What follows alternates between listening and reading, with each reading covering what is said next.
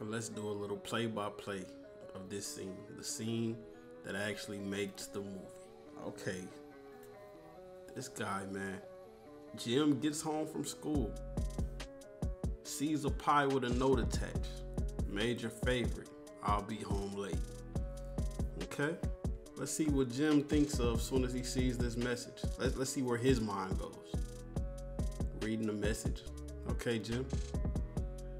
It's a nice pie that you like to eat, right? You like to eat pie, right? That's what you do with it. Oh, but wait. But wait a minute. He remembers a nigga told him sex feels like a warm apple pie. And look what this nigga decides to do. Look how he looking at that motherfucker. Buddy horny as hell. Oh, what you, look at that. Buddy horny as a, look at this nigga, man. Gross. Absolutely fucking disgusting. So look, my man's just fingering a pie right now. Look, all kinds of shit is going through his head. Buddy is fingering a pie. Just cause a nigga told him, oh yeah, man, sex feels like a warm apple pie. So this is what my man does after this. Look, he into this shit too. Look how into this shit he is. Old Pops on the way home. Look what this nigga doing. This nigga is absolutely violating this pie, yo. This nigga is violating this pie.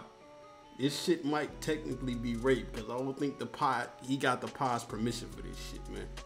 Look at this shit. Look at this shit. Father walks in and, oh, it ain't what it look like, bro. Yes, it is. Get your weird ass up. How can you even explain such a thing? Look at dude. How can you explain this? How can you explain this situation? Pops walk in, you got your ass out with your dick in a pot. Fuck is wrong with Jim, man? It's like Jim loves this embarrassment. This is what he does. He gets a kick out of being embarrassed. Look at this nasty ass nigga, man.